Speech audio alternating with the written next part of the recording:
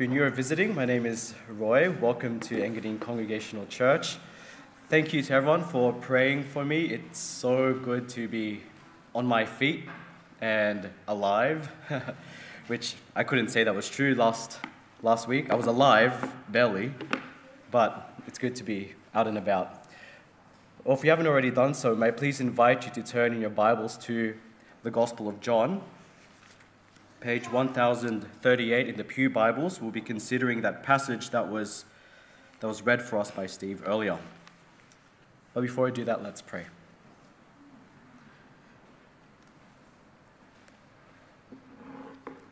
Heavenly Father, we thank you that the true light that gives light to every man has come into the world. He was in the world, and though the world was made through him, the world did not recognize him. He came to that which was his own, but his own did not receive him. Yet to all who received him, to those who believed his name, he gave the right to become the children of God. Children born not out of natural descent, nor of human decision, or a husband's will, but born of God. Lord, I pray that you will grant the new birth to those who do not yet know you this morning, and for those who have been born again, that you would encourage us with your word. In Jesus' name, amen. Well, you may have recognized that there is a visible emptiness in this stage. There was a piano here last week, and it was moved last Friday by a couple of very strong, very capable men. And as I was doing what I usually do, supervising, we had a good chat because apparently they were from Brazil, they were Catholics, and when I greeted them out in the front, they were like, "Are you the priest of this church?" And I said, "Not quite, I'm the pastor of this church." "Oh, so it's a Protestant church?" Like, "Yes, it's a Protestant church." "Oh, good, so that means you can get married." I was like, "Yes, it's one of the benefits of being in a Protestant church. You can get married, you can have kids, and I'm really grateful for that." And more seriously, the guy who I was talking with specifically said, "It must be really hard being a pastor, isn't it?" I was like, "What do you mean?" "You know, not many people believe in Jesus, not many people are open to hearing things about the Bible." I was like, you could say that, that people are not as open to hearing about the Bible and hearing about Jesus. But then I thought to myself, what's changed? There's always been division. There has always been a sense of hesitation, a bit of reluctance towards the things of God, and we've seen that in the Gospel of John. And I think one of the temptations that we face when we go out into the world and we try and live out Christian lives and we try to share the gospel, share the hope that is found in Jesus to those around us, is that because we are expecting a sort of hesitation, a sort of division, you could call it, to the things of God, we're tempted to either remain silent about our faith, so we kind of live incognito lives, not really telling anyone, we just maybe hoping that they'll pick up a scent that we're Christians, or maybe the other temptation would be to try and soften the message of the gospel. We soften certain aspects of it so we try and make it more palatable so everyone can hear it, so everyone will accept it. In the face of so much division, we love to remind ourselves the words of Jesus when he taught on that mountain, "Blessed are the peacemakers." But what do we do when you read Jesus' words, such as in the Gospel of Matthew chapter 10, verses 34 to 36, where he says this, "Do not suppose that I have come to bring peace to the earth. I did not come to bring peace, but a sword. For I have come to turn a man against his father, a daughter against her mother, a daughter-in-law against her mother-in-law. A man's enemies will be the members of his own household." Or how about in the Gospel of Luke chapter 12, verse 51, "Do you think I came to bring peace on earth? No, I tell you, but division." How do you reconcile the peace-making Jesus and the Jesus who divides? Now, if there's one thing that is a that is a common experience for all who have attempted to share the gospel of Jesus with others is that it oftentimes results in a divided opinion about who Jesus is. And sometimes leading after that is a divided relationship between those who hold to who Jesus claimed to be and those who do not. Especially in today's volatile culture, the exclusive claims of Jesus that I am the way, the truth, and the life, no man comes to the Father except through me, and the seeming judgmental nature of Jesus' message of repent and believe, it's not the most politically correct message. Now, granted, there will be those who will accept the gospel, they will believe it, but more often than not, there will be those who are unsure about what to think about Jesus. There will be those who will be perhaps impressed by Jesus and yet never believe in him entirely. And then there will be those who will outrightly deny and reject him. And I think that I can say that that is a common experience for those of us who have heralded the gospel and shared the gospel with others. So what is it that causes so much division about Jesus? What is it about Jesus that is like driving a sword between the closest family units? Mother, father, husband, wife, daughter, son, all of those things. What is it about Jesus that causes so much division? Well, that's really interesting when we think about that question, is what had just taken place in the Gospel of John. So Steve read for us from verse 37, which we looked at 2 weeks ago, on the last and the greatest day of the feast. After all the celebrations, after all the rituals and the festivities of the water pouring ceremonies and the leaf wavings, Jesus, in this solemn assembly, he stands up and he cries out. What does he say? If anyone is thirsty, let him come to me and drink. Whoever believes in me, as the scripture has said, streams of living water will flow from within him. In other words, if you're feeling desperate, if you're feeling worn out by your cares of life, if you're feeling desperate, guilty because of the sin, and you know you have sinned against God and you need his forgiveness, and there is nothing that you can do to satisfy and to calm that angst in your soul, come to me. Come to me. If you're feeling that, come to me. No prerequisite. You don't have to clean up your act. You don't need to clean up your life. Just come to me with all your worries, your cares, your sin, and I will quench your thirst. But not only that, I will fill you with my spirit, with such an abundance that those around you can't help but get wet. People will see the grace of God in your life, and the grace of God will flow from within you. And others will see and glorify your Father who is in heaven. You would think that that is the best news ever. But here we'll see several surprising responses to Jesus and the greatest invitation that had ever been given. We're going to see responses from the crowd. We're going to see a response from those within the religious institution, and finally from the religious leaders themselves. So let's have a look, verse 37 to 43, from verse 40 to 43, we'll see a division between the crowd.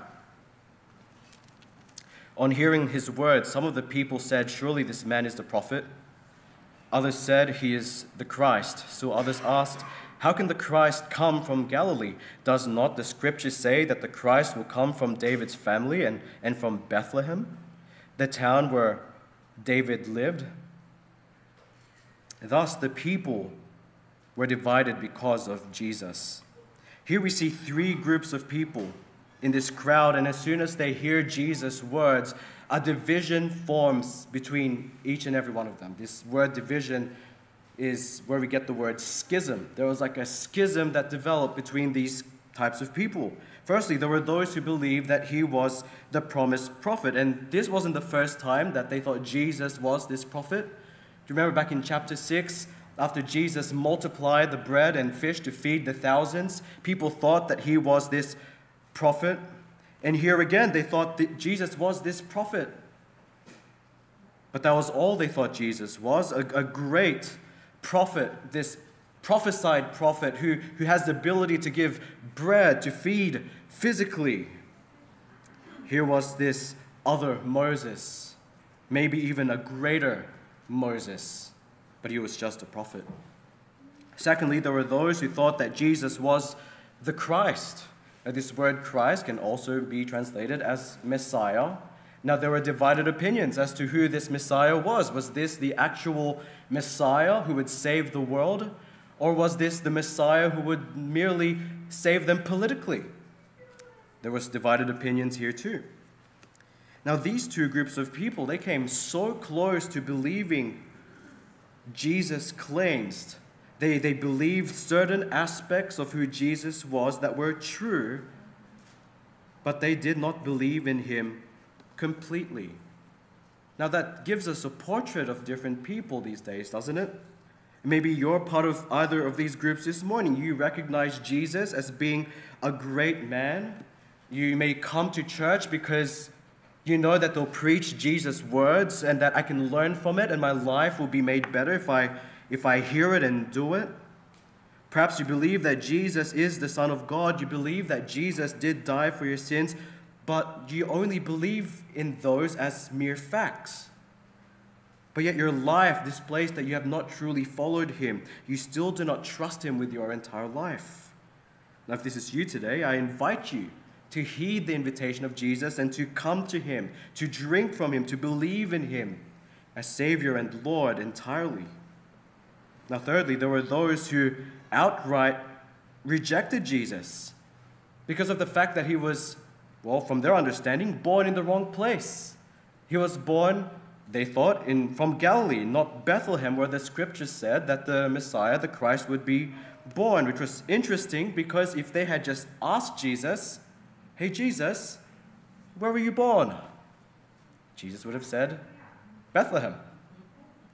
And so they had these preconceived notions as to who this Jesus was. Now, Galilee is going to get mentioned again later by the religious leaders, and the reason for this and why this people had such this reaction towards Jesus and his origin, supposed origin, was because there was this intense prejudice against people who lived in the region of Galilee. You know, Galileans were looked down upon. They were seen as unsophisticated. You're not from Judea.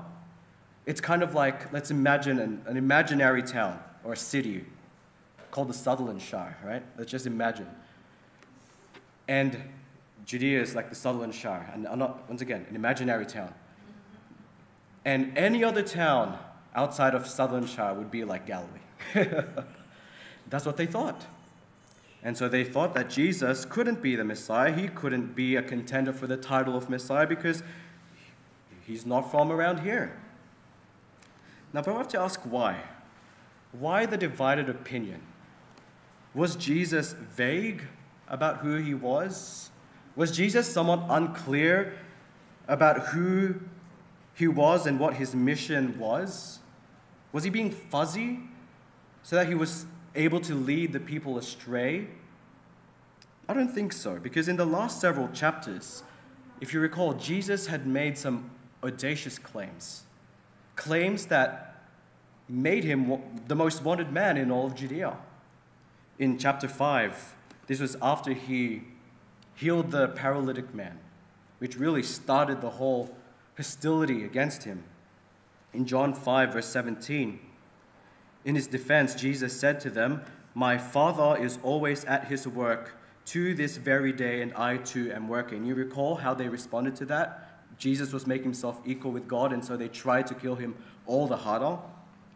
And then in verse 24 of chapter 5, Jesus says this, "Very truly I tell you, whoever hears my word and believes him who sent me has eternal life and will not be judged, but has crossed over from death to life." How about in chapter 6? In his bread of life discourse, Jesus says this, "I am the living bread that came down from heaven. Whoever eats this bread will live forever. This bread is my flesh, which I will give for the life of the world." Now, these are just certain sayings that Jesus made, and he said more. But if you were to put all these together, what Jesus was saying, what Jesus was claiming was that he is the Son of God. that he is from God, that he came down from heaven, that he was eternally existing with the Father in heaven, eternally begotten, not made, not created, that he came down from heaven for the purpose of giving his life for sinners, and that he is the only way to the Father. He is the only way in which a person can have eternal life. So I don't think Jesus was being unclear about who he claimed to be and what he came to do. I also don't think that it was his invitation to come and drink that caused the division. I mean, who wouldn't want to have their innermost thirst quenched? For example, I've heard so many different forms of invitations to receive the gospel. Like, do you want to go to heaven? Do you want eternal life? Do you want your sins forgiven? Do you want an abundant life? Do you want peace with God? And if you were to ask people these questions, more often than not, the answer, of course, is yes, of course. Why would I want an abundant life? Why would I want peace? So what is it that caused division, and that causes division until this day? Well, I think what fundamentally caused the division and what continues to cause division is just plain rejection. It's just plain unbelief, rejection of who Jesus claimed to be and what he offered. People still do not accept that Jesus is the Messiah, the Son of God. They do not accept that he came down from heaven to give his life for sinners. People do not accept that he is the only way to the Father. You see, if we were to narrow down all the claims of Jesus, what he is offering is the best gift in the world. But the way to obtain this gift is like a road that is so narrow. It is a road that is exclusive. It is a road that promises difficulties. It is a road that, though it offers eternal life, promises a life of trials and tribulation, and as we'll see, division. The question is, are you part of this divided crowd? Have you demoted Jesus to merely a good teacher, a political savior? Or have you even completely disregarded him, like those people who didn't even bother to ask him if he was born in Bethlehem, even though Jesus was standing right in front of them? Have you completely disregarded Jesus, even though you haven't seriously considered Jesus' words and claims for yourself? Well, let's move on to a division within the religious institution, verses 44 to 49. Some wanted to seize him, but no one laid a hand on him. Finally, the temple guards went back to the chief priests and Pharisees, who asked them, "Why didn't you bring him in?" "No one ever spoke the way this man does," the guards declared. "You mean he has deceived you also?" The Pharisees retorted, "Has any of the rulers or of the Pharisees believed in him? No. But this mob that knows nothing of the law, there is a curse on them." Back in verse 32, the Pharisees and the chief priests, they deployed these temple guards. And you have to note that these temple guards, they weren't soldiers. They aren't like, Secret Service or, these elite soldiers. But these were just employees who worked in the temple, who were sent by the high priests to go and take Jesus. They were given a job to do, and they were just expected to do it. And so what happened? They went, and I find this hilarious, the exact same thing that happened when Jesus was speaking to Jews in verse 15. They were amazed.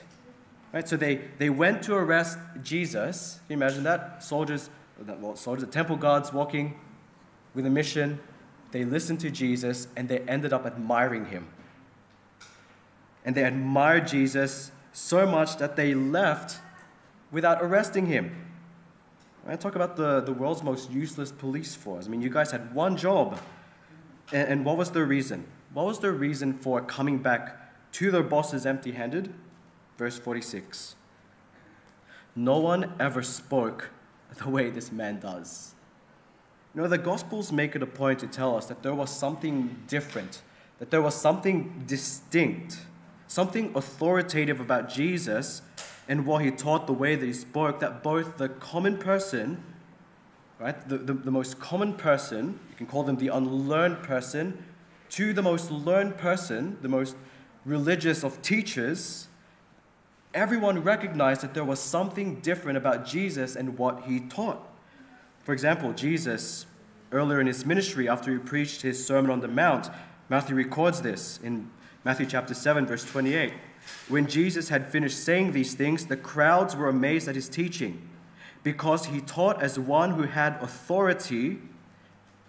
And here's what's interesting. And not as their teachers of the law.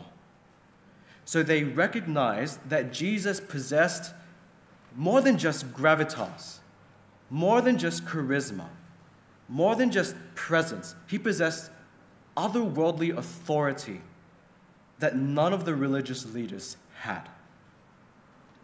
But here's the question.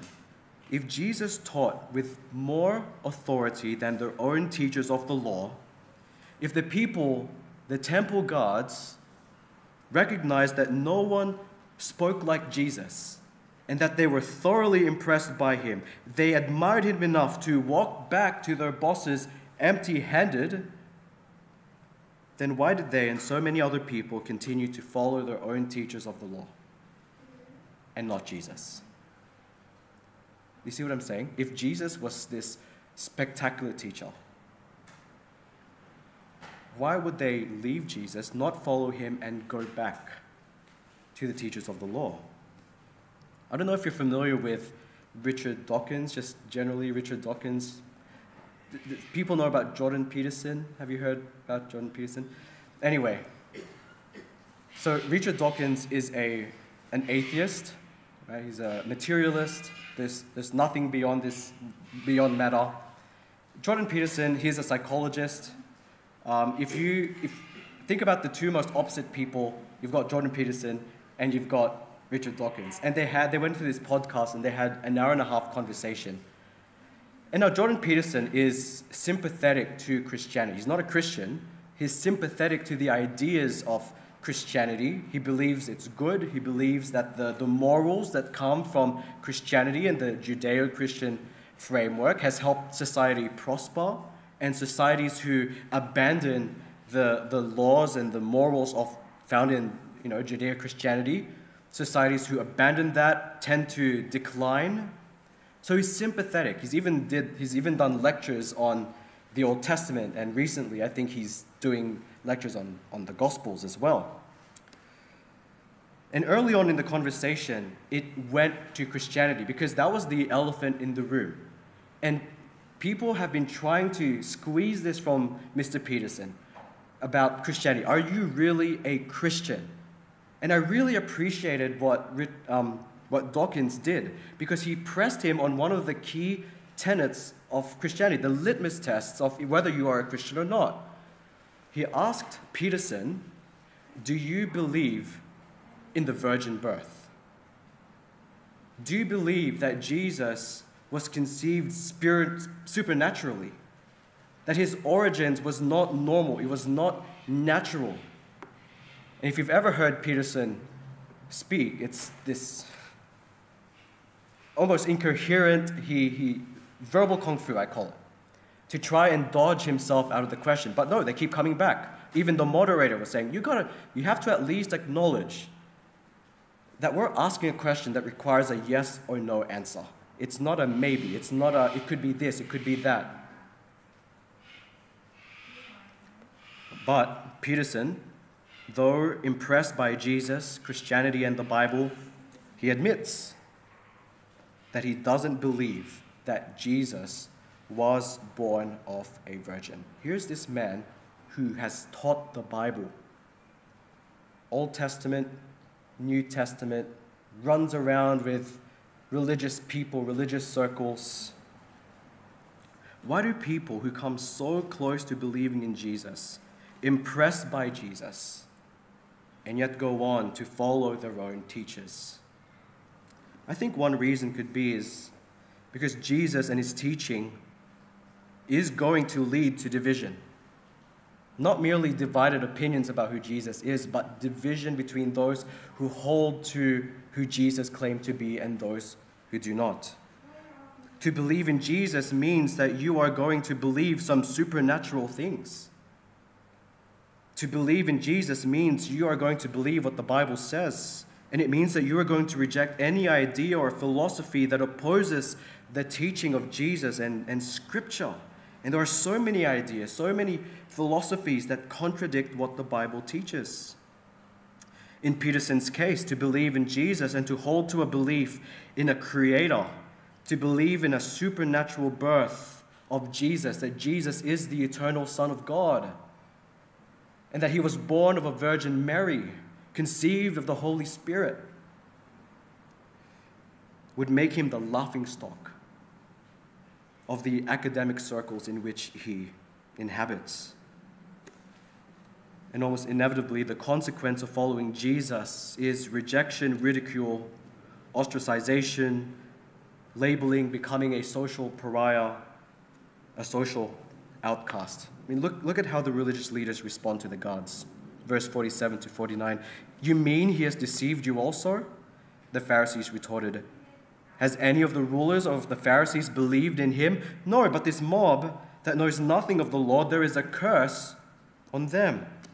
And you can just smell, right, the condescension of these Pharisees. We know what we know. We are the standard. The Pharisees saw the common people as ignorant of the law, which, by the way, Jesus is going to expose the Pharisees that they were guilty of the same thing, that they were ignorant, or even worse, that they were hypocrites because they knew what the law said, but yet they didn't obey it. But the Pharisees saw the common people as ignorant of the law, as feeble-minded, as gullible and easily manipulated. And they say to the temple guards, "Don't tell us that Jesus got to you too. Don't tell that this Jesus got you good in the same way that he got these feeble-minded mob, this accursed mob." Now, if you choose to follow Christ, there is a high likelihood that there will be people in your life that will think you're crazy, who will think that you're feeble-minded and gullible and anti-science and anti-reason, and they'll say things like, "No one else believes in that fairy tale stuff." Society, culture, they've come to the conclusion that Jesus is dead, as one philosopher has put it. Science doesn't believe in Jesus. Academia doesn't believe in Jesus.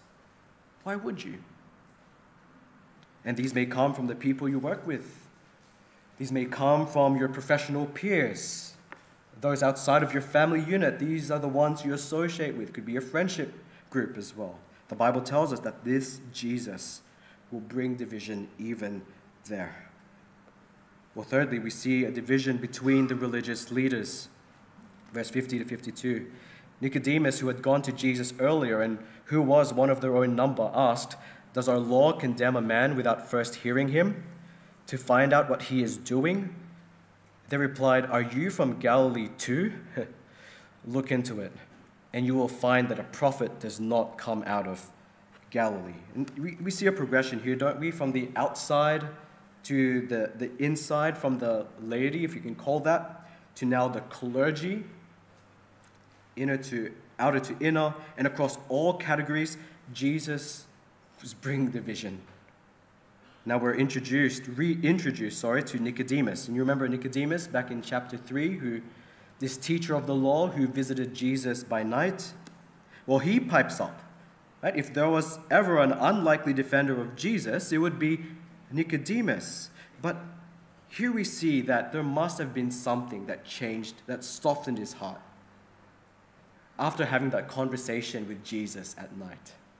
Because here is this esteemed man, the most reverend doctor of the law, Nicodemus. He pipes up, and he's kind of like a Jesus sympathizer. And I can just imagine how careful he must have been if this ruling group was the Sanhedrin, this group of 70 of the elites. Here's Nicodemus, 1 out of 70, saying something about Jesus. defending him in a very wise way, in a way where he's not going to get ousted as being an out-and-out follower of Jesus. But here he is, changed in some degree by Jesus. And it prompted him to speak up among a hostile, anti-Jesus group. And what does he say? Remember, teacher of the law. As the teacher of the law, the most prominent teacher of the law, he reminds them, the same people who accuse the common people for not knowing the law, that the law requires hearing the testimony from the man accused. But look at how Nicodemus' colleagues reply, verse 52. They replied, "Are you from Galilee too? Look into it, and you will find that a prophet does not come out of Galilee." They showed him no respect. Instead, they insulted him. "You must be from Galilee too. You must be one of those unsophisticated, unlearned people like those in Galilee. That's the reason why you're defending this man." In fact, they even outright lied, because the Bible does not say that no prophets come out of Galilee. In fact, there was Jonah, there was Nahum, there was Hosea, Elisha, and Elijah. They all came from Galilee. It's interesting that the sort of division that Jesus brings can find its way even within the ivory towers of religious institutions. These were people who should have known the law. They appealed to the law. They appealed to the scriptures. They should have known it. They should have known it back to front, and they probably did. But yet they missed Jesus entirely. It's interesting that we find the division even within the towers of religious institutions between those who claim to know Christ, who claim to know the scriptures. Now, you would be surprised at how many theological training centers, seminaries, denominations who deny the same things that Jordan Peterson denies. They deny that Jesus was born of a virgin. They deny that Jesus is God. They deny that the Bible is the inerrant, the inspired, the infallible, and the authoritative and the sufficient Word of God. And they have replaced that primary mission of Jesus to come into the world to save sinners, to die for the sins of the world, to that of purely and primarily, social change. Why? Why is there division even among the religious? Now, one possible answer to that is possibly because the historic and orthodox teachings of the Bible is too exclusive. It's too divisive, especially in our modern age. We need to include as many people in the name of kindness, in the name of unity, in the name of peacekeeping, to avoid division and hostility at all costs, as if division is alien to the Christian faith. In our day, rejection, division, hostility is seen as a warning that something is wrong. Whereas Jesus says, you got to expect it. This is part and parcel of the Christian life. In John chapter 16, Jesus says this to his disciples after telling them that the world will hate them because the world hated Jesus first. In John 16, he says this, "I have said all these things to you to keep you from falling away. They will put you out of the synagogues. Indeed, the hour is coming when whoever kills you will think he is offering service to God. And they will do these things because they have not known the Father nor me." Do you remember what always ticked the religious leaders off? It was when Jesus exposed to them their hypocrisy, their ignorance, and exposed to them the fact that they did not know God, that they did not love God. And Jesus is saying to his disciples, to some degree, you're going to keep preaching that truth. To those people who claim to know God and yet their life shows hatred for the things of God, their lives that shows no mercy, their lives that shows no grace, and yet it exhibits pride and self-righteousness, you're going to keep preaching to them, and they're going to keep hating you. They're going to keep hating you so much that they're going to want to throw you out of synagogues and kill you, and they're going to think that it's a good thing. Now, don't misunderstand Jesus. He's not saying that his disciples are to be rude. His disciples are not to be obnoxious, arrogant, combative, untactful, or unnecessarily insensitive. Jesus is not saying that we are to incite division for the sake of division, as if it's a virtue. Paul reminds Timothy that we are to live a quiet and peaceful life in complete godliness and dignity. Paul reminds Titus in Titus 3:10, warn a divisive person once, and then warn them a second time. After that, have nothing to do with them. So there is a strong warning for those who incite division for the sake of division. No, but rather Jesus is saying this, that as we live out our Christian lives, as we share the gospel, as we preach the gospel, as we share that Jesus is the Son of God and the only way to the Father, only He has the power to forgive sins and to give eternal life. Jesus is saying if you do that, division will come eventually. Why? Because as we do that, we are confronting people with the fact that they need the gospel. Do you remember, how can a person take from the water that Jesus offers if they do not recognize that their souls are thirsty? When we share the gospel, we are confronting people with the fact that they have rebelled against God, that they are sinners, and that they cannot save themselves, that there is no amount of righteous works that they can do to earn their way to heaven, even if they believed in heaven, that they need a righteousness that comes from God, a righteousness that is alien to them, that is outside to them.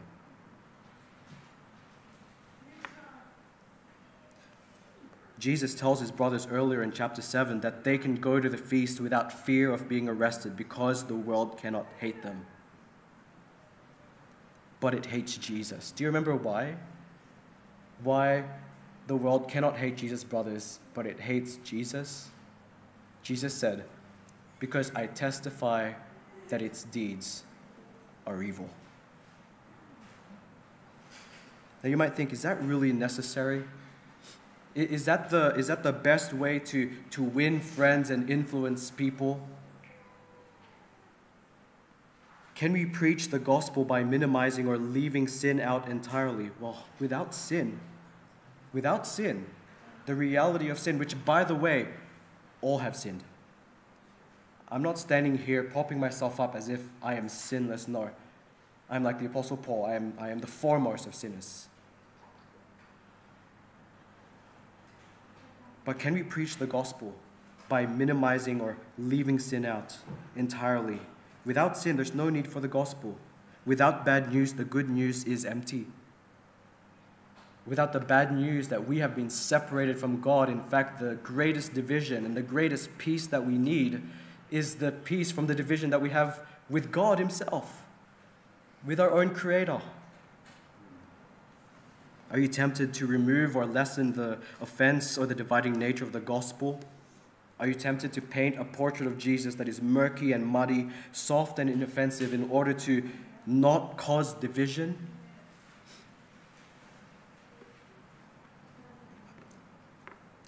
It happens. It's a temptation, isn't it? It's not our responsibility to take away or to add onto the gospel of Jesus Christ for the sake of inclusion. We don't have a right to modify this sacred deposit that has been entrusted to us. Our responsibility is to keep pointing people that there is a road that leads to eternal life, and that road, that way is Jesus. And we can be discouraged that Jesus Himself describes that road as narrow, that gate as being narrow. But we have to be encouraged by the fact that though many will not find it, people will find it. There will be people who will turn to Christ. There will be people who will believe in Christ. So how are we to live as faithful Christians in a world that is divided about Jesus and are dividing with those who live as Christians and believe in Christ? Well, firstly, remember that the gospel is the power of God unto salvation. Romans chapter 1, verse 16. It is the power of God unto salvation to everyone who believes. We must never apologize for it. We must never be ashamed about it. The same message that divides is the same message, listen to this, the same message that brings peace to men. If we are to be truly peacemakers, we are to love our enemies, yes, and live peaceably with men, but the ultimate peace that we can make towards others is the peace that only God can give to them. Romans 5:1. Therefore, being justified by faith, we have peace with God through our Lord Jesus Christ. Secondly, remember that division is part of the Christian experience. If the world hates Jesus, it will hate his disciples as well. In 2 Timothy chapter 3, verse 12, it says this: in fact, everyone who wants to live a godly life in Christ Jesus will be persecuted. If you want to live a godly life, if you want to live a life that is in accordance to Scripture, it means you're going to say no to sin. It means you're going to oppose ideas and behaviors and attitudes that the world is saying, yes, this is a good thing. And you're going to say, no. I will choose not to believe that. I will choose not to do that because that is not a godly thing to do. To live a godly life means we're going to preach the gospel. We're going to keep sharing the gospel, even to those who hate us. And here's the promise. If you want to live a godly life, you will be persecuted. There will be people who will want to divide from you, and you may even feel it even within the closest units of society, even within your own family. People will be divided about who Jesus is, and if you hold fast to the gospel, people will divide from you as well. Just turn with me very briefly to 1 Peter chapter 4.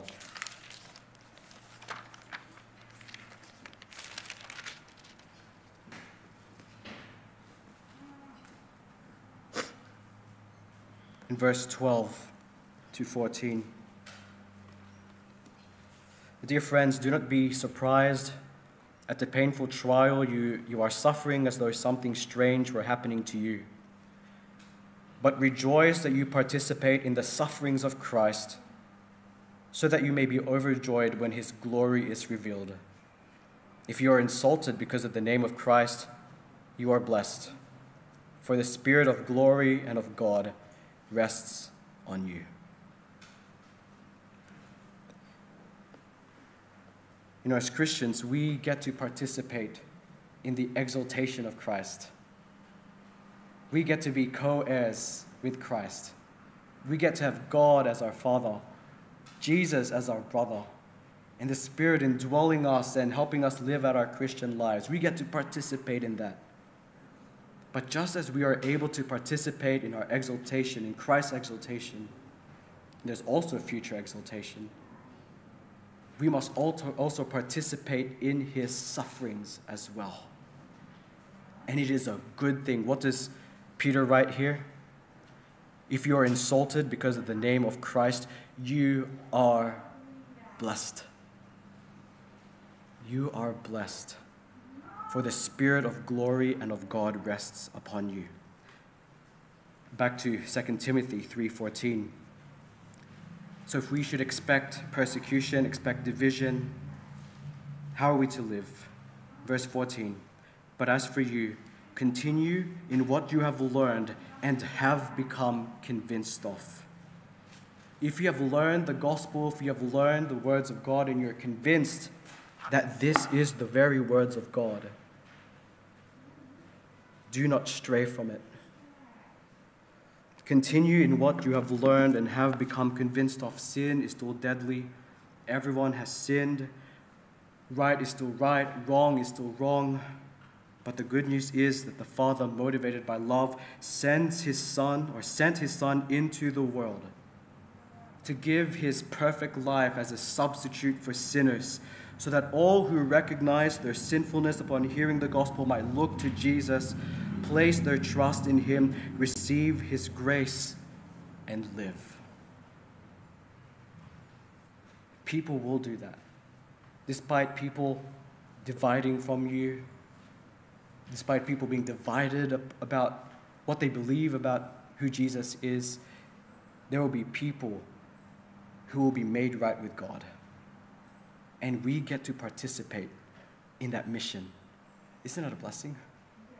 Let's pray.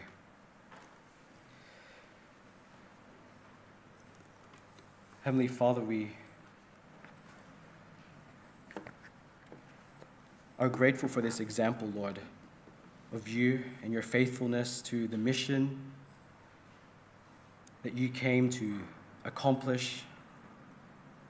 Lord, we are relieved that if the greatest preacher, the greatest prophet, God himself, was rejected by men and people were divided over him and his claims,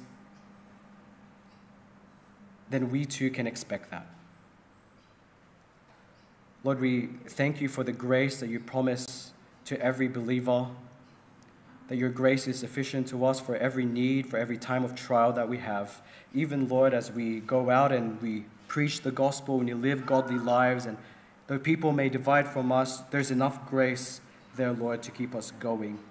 Lord, please give us grace to keep the path narrow as you have described it.